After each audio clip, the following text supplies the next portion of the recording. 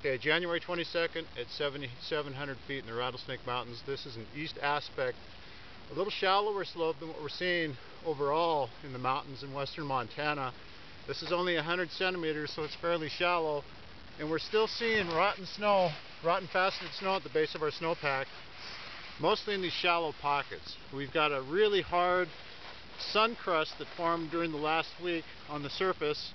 And right underneath that, we've got near surface faceting, or some angular crystals that have grown with a steep temperature gradient.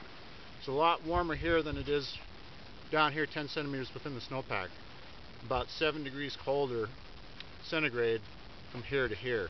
And then it gets super stiff, a really hard, stiff slab all the way down to here.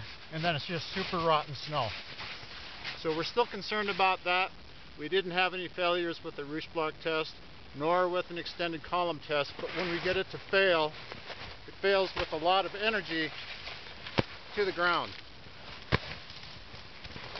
all the way across.